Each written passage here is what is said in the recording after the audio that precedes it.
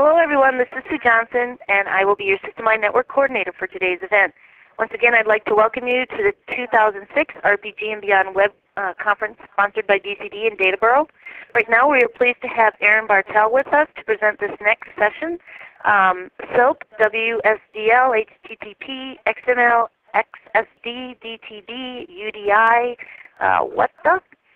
Aaron is an RPG and Java developer for Krengel Technologies Incorporated. Most recently, he's been sharing his ideas and experiences with others in the mid-range industry through articles, blogging, and user groups. His current enjoyment in life is being a lead developer for a recently announced product, rpg-xml suite, which can be found at www.rpg-xml.com. And today, Aaron will show you how all these technologies work together from an RPG programmer's perspective. You will quickly realize that there is no magic going on, but instead the same practices of programming that have been going on for decades. It just has a new face now.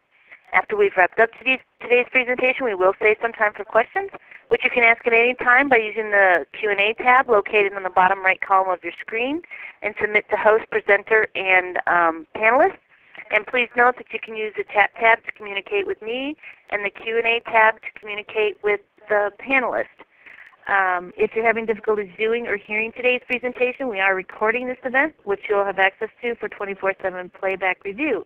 Look for details and recording information in a follow-up email. Okay, Aaron, I'm passing the ball to you, and you can get started. All right. Can you hear me? Yes, I can. Good deal. Well, I'm testing this different thing because I really would like to have an icebreaker, and I'd love that icebreaker to be where everybody would go around the room and say their favorite flavor of goat's milk and consistency, but I don't think that'll work today, so we can just go ahead and hop right into the presentation. So I'm Aaron Bartell, and we're going to be talking about SOAP, WSDL, HTTP, XML, XSD, DTD, UDDI, what the? Exactly. It's just a mess of technologies that we've been presented with in the past few years that have a lot of question marks around them, I guess. When I first started doing web services about 4 or 5 years ago, it was like pulling teeth trying to understand exactly what was going on because there was so much genericness in the industry regarding web services. So hopefully what I'm trying to do today is just relate these technologies to us, the RPG programmers of the world, so we can understand them better. So without further ado, here's our deck. Go through why are we at this point in technology, just kind of describe how we got here, why we're here, what should we do from here. Talk about XML, XSD, WSDL, SOAP, HTTP, UDDI, and then kind of give a description as far as where you can start the whole process. What do you need to get your feet off the ground or get your feet wet? With that, let's jump right into why are we here. We're here because we need to connect disparate systems. Through time, our IT departments have gone the way of developing something in the I-Series, and then we'll get another vendor's product in the mix, and it won't run on the I-Series. We'll have to, start up a Windows machine or a Linux machine and install that vendor's product on there. And inevitably, we need to get data off of that machine, or we need to interface with the I-Series to get business logic off of it or whatnot. Really what web services are trying to do is bridge that gap so that we no longer have to operate in silos and not have our applications talk to one another. Instead, we can integrate them seamlessly and move forward in that fashion so that our business can be much smoother moving. As far as history of this, I mean, it goes all the way back to the 70s, and I found this as I was doing just a little bit of history research.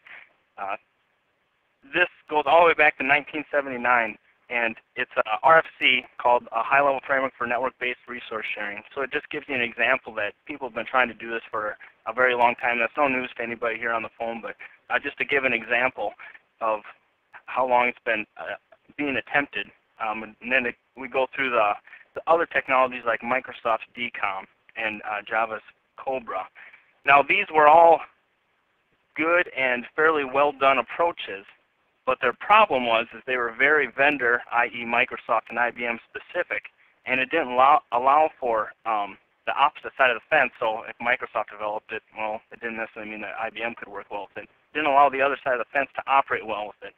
So the object that this latest round of quote-unquote inventors is to bring it down to as basic of a level as they possibly can. And what could be more basic than passing text across the wire? So in the end, XML is text, and it's going across the wire, and that is the solution that web services is all about. Now, when I say it's just text, it's obviously there's a little bit more complication to it than that, but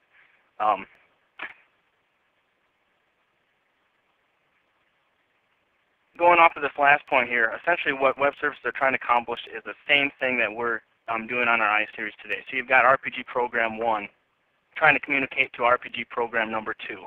And they're passing back and forth parameters, and they know where each other exists ahead of time. It's not like we're auto-discovering things, but they communicate with each other because they need to share a resource and they need to share some business logic or pass data back and forth.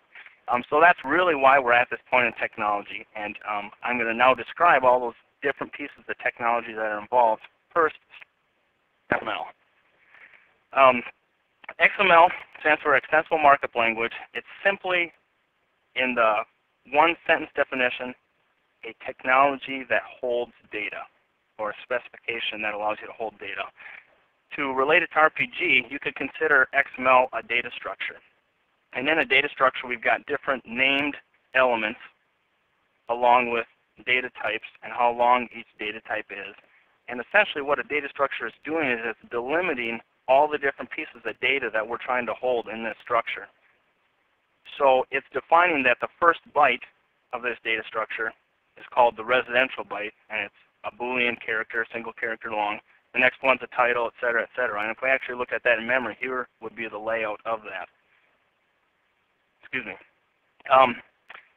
And each piece of data, based on how we have this defined here, is padded by each respective piece of each set of blanks following it, all the way out to the last piece where we've got the phone dimensioned out as 2 12 bytes long. So that's how we hold data in RPG, no surprise there. Now, if we go over to XML and take a look at how the same thing would apply, we can see that, actually first let me describe what this XML is.